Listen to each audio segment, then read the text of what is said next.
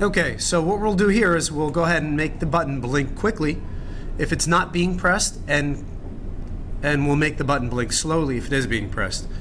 So we got rid of some of the code and we added this.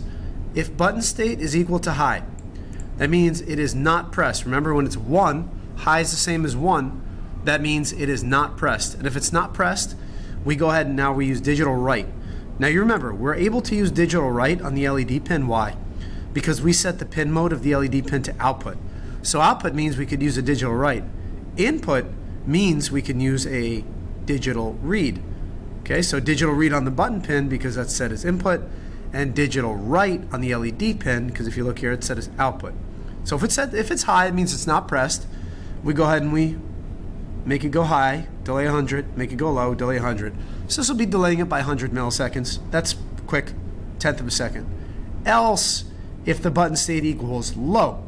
So that means if it's being pressed because it's normally high because of the pull-up resistor, but if we press it, it's going to go to 0, which is low. And we go ahead and we delay it by 500 milliseconds, which is about 1/2 a second. It's 1/2 a second. And if we go ahead and run this simulation, you can actually run yours. You'll notice it's blinking quickly when it's not being pressed, and if we press it, it's much slower.